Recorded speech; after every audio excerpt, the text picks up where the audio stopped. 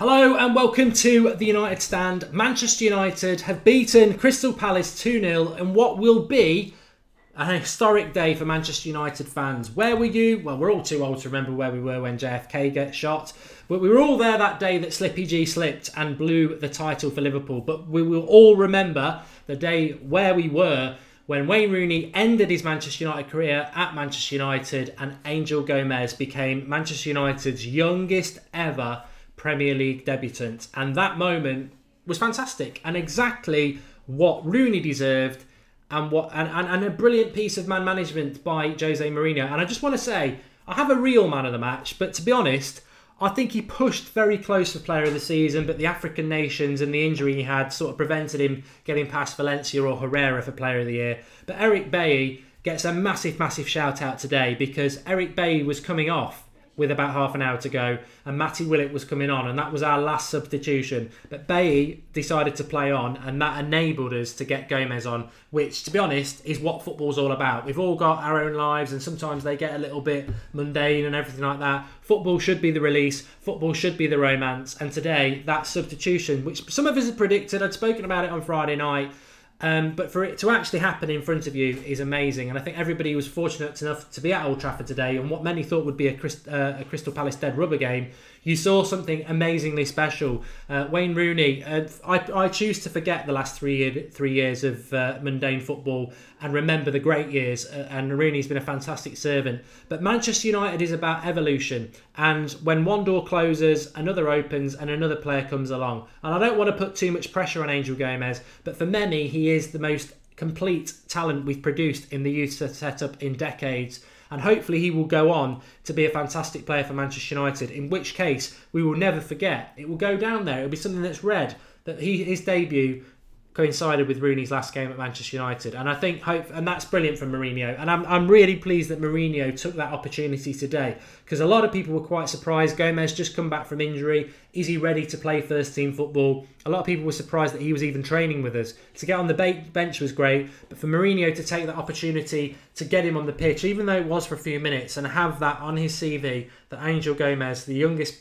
debutant for Manchester United in the Premier League ever, given it by Mourinho, is fantastic. But so many other debutants today, and they deserve more of it. We've had the romance there with the Rooney and the Gomes thing, and I'll talk about Rooney in a minute. But the game itself, look, very easy to say, Harrop, what a goal, and it was fantastic. Released down the left by Pogba, running at a right back who's a very experienced Premier League right back, had him on toast, stood him up, got past him, and blasted it in with his right foot.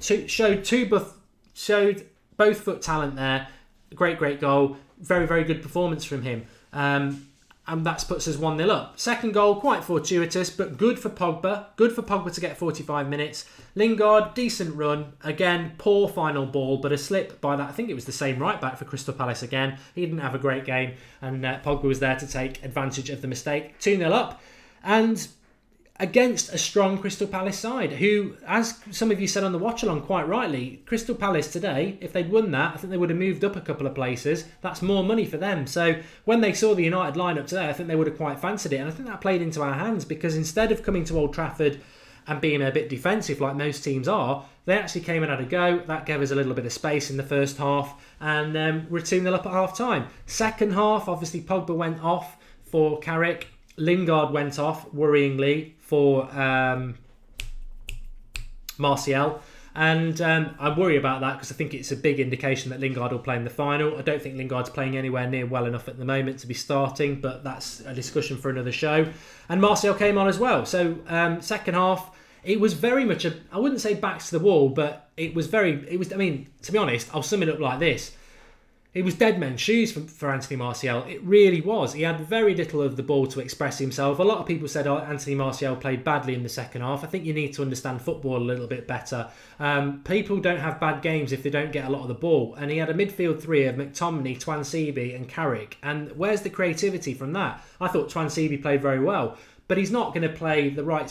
There was one occasion where Twansibi was running towards the centre circle. He could have played a 30-yard pass in front of Martial. He played a safe pass to his left back, and that's not a criticism of Twansibi. He is a centre back by trade. He may turn out to be a centre defensive midfielder, but he's certainly not a player that plays expansive football. And I think Martial had dead men's shoes. If that was an audition to play in the final, I'm sure he would have much preferred to have had the audition that Lingard had with Paul Pogba playing in the midfield, who is an expansive player. So that summed up the second half, where we didn't create very much at all. It was a lot of Palace, but to keep the clean sheet, fantastic. And I think more in the second half, people like Dimitri Mitchell at left back, great going forward. He looked a bit suspect at times at the back, but he looked very good at times at the back as well. So I think he did himself a lot of favours as well, as did Harrop. McTominay, out of all the young players that played today, probably I would not use worst, because that is a really disrespectful word to use, but he probably didn't play as well as the rest. And not all of these players are going to have a shout at being Manchester United players at the future. And I think McTominay, as many people who watch the youth would agree, probably won't have that, but it will have done him the world of good. And youth development's all about confidence, and every single young player today should feel really proud of themselves to have gone into a game like that at Old Trafford. The crowd were fantastic, wrapped them in cotton wool, encouraged them, which is what United's all about. Youth were massive on that, and they all did it fantastically well. But I want to give a shout out as well to How To says the youth is exciting for the first time in ages. I think it is a fantastically exciting time for Manchester United, both in what we're going to do in the summer, because we do need, transfer market is a massive part of it. I know people say we come in a buying club. Everybody's a buying club. At least Manchester United try to bring youth through. We can't do it all with youth. We've got a lot of dead wood. We're going to have to mix it up with youth, and we're going to have to go in the transfer market, and they go hand in hand. I've got no problem with that. But it is an exciting time for the youth, because when you look over the last 20 years since the class of 92, it's been slim pickings. When I look at the situation now, Fosu Mensah, Twansibi, Rashford, Pereira, Andreas Pereira, Gomez obviously, Chong, Roshan Williams, potentially even someone like Gribben could come through. You look at today, maybe Mitchell, Harrop could come. You get into 10 players there, 10 youth players that could have a future at Manchester United. That's more than the class of 92. So it's a fantastic time. And if 4 or 5 of them make it, and I really think they can, that's unprecedented since the class of 92. So it's a very exciting time for the youth. And I want to come back to Twansibi and Fosu Mensah, because if we hadn't had all the injuries that we've got at the moment, and if, like people would expect, Mourinho just rested first team players, and people like Ashley Young had been fit and he played them, and some of the other reserves, and maybe Fosu Mensah and Twansibi had got a start, we'd all be going on about them. Oh, they're the future, they're brilliant. But today, we didn't really talk about them, because we had people who'd not played before, who were younger. And Fosu Mensah and Twansibi became instant experienced players, when in reality, they're young youth players as well. And they played like experienced players. So you've got, whilst it's right to mention Harrop and Mitchell, who I thought were brilliant, it's right to also mention Twansibi and Fosu Mensah, who played like experienced pros, even though they are both very inexperienced young players as well. So they deserve a big shout out, because we're not really treating them as young players now. We're treating them as first team players, but they are young youth players, and they played really well. Yeah, Fosu Mensah made a couple of mistakes, but he recovered with a brilliant tackle on one. I thought he was very good. And Twansibi, playing in midfield again against an experienced Premier League side, barely put a foot wrong. So he was fantastic as well. Any other players who deserve a mention? Well, Phil Jones played okay, Bailey played okay, but they're not going to play in the final. We spoke about the fullbacks, Fosu Mensah and Mitchell. I was very impressed with them. Pereira in goal didn't really have a lot to do, but commanded his box very well. That will do him the world of good. The midfield three, we've discussed them. Obviously, Carrick came on. He's not going to play in the final either, so, Carrick did okay. The front three were probably, apart from Harrop, the ones that didn't produce. Rooney, typical Rooney performance. To be fair to him in the second half, as I said for Martial, and I'll say it for Rooney, and I'll say it for Harrop's second half performance, we gave them very little as a front three. We didn't get the ball to them. Every time we did get the ball to them, it was sort of slow ball, and they'd have 3 or 4 players around them. So to judge Rooney, Harrop and Martial on the second half is very harsh, because we didn't do enough. The first half, I didn't think, Rooney put one onto the top of the net from a great ball by Mitchell, but Rooney's Rooney now. I think people have come to accept that Rooney just isn't the Rooney of old, and he is on the decline. And we know Harrop played well in the first half, and Lingard, I just don't think Lingard's playing well enough to play in a Europa League final, but I think I'll be proved wrong on that. I think he will start, and hopefully he'll prove me wrong in the final. But In relation to Wayne Rooney, it'd be wrong and remiss not to mention him. I'm convinced that that was his last performance at Old Trafford. I'm convinced that Wednesday will be his last minutes if he gets on, which I'm sure he probably will at some point, in a Manchester United shirt. And I said about it last night on the Q&A. He's been a fantastic player for Manchester United. Some people call him a legend. For me, there's something that holds me back. And some United fans are like that. I know I'm in the minority. I'd certainly call him a United great, but there's just something that holds me back. And I don't know why that is. I think the last 3 years haven't been very good. But when I look at Rooney, I don't look at the last 3 years. I look at the years before that. And from the start against Fenerbahce with a hat-trick, to that goal against Newcastle, of which he scored 2 crackers against Newcastle, and people often forget the second one, to the overhead kick in the derby, to that season where he couldn't stop scoring and then he got injured against Bayern Munich. He's been a fantastic player for Manchester United. It's the right time. It's the right time for him to go. It's sad.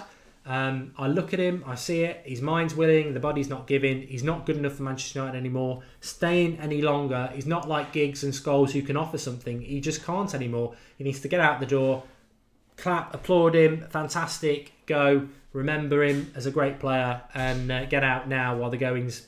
Well, he's still got a legacy. I think another year he would be really tarnishing it. And with some of us, he has anyway. He's not been great for 3 years.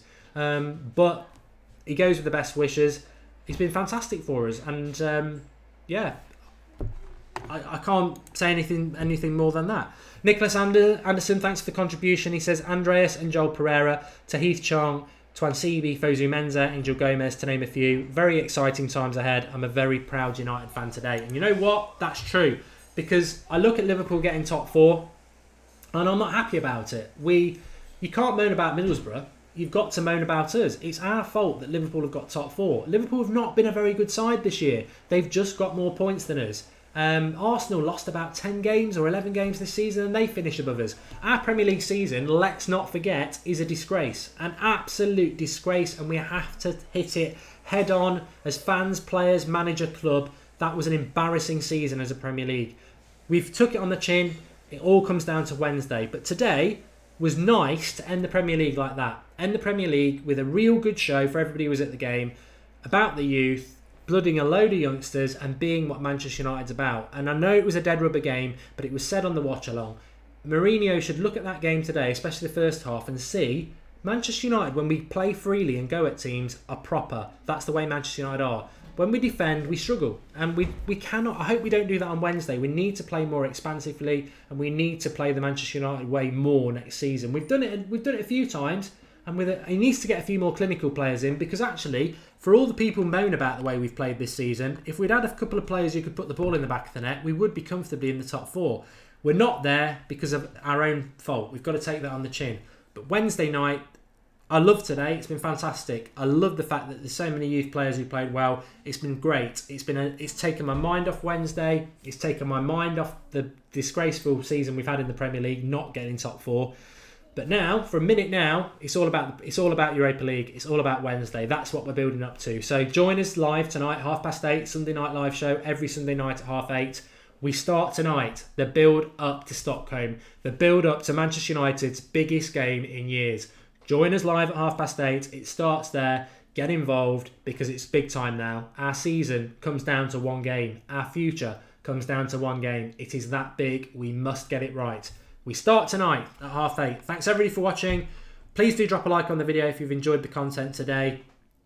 Can't wait for the show tonight at 8:30. Really, really enjoyed the game today. My man of the match is Josh Harrop, by the way. I would give it him, because that goal was special for a young lad. Thanks for watching. I'll speak to you all at 8:30.